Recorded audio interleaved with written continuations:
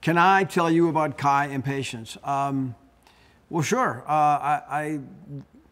They're adorable and amazing.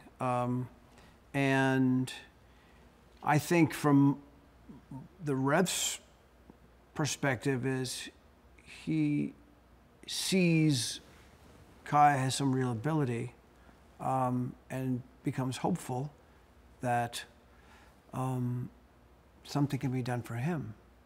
You know, he sees a window, a possible way out.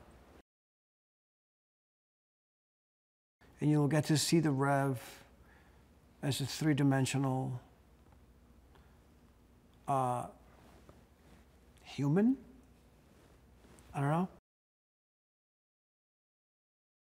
The Rev, or the guy who becomes the Rev, the guy who assumes the identity of the Rev, is supposed to be here as the Rev and help these folks, guide them or give them something, some solace, some sort of comfort.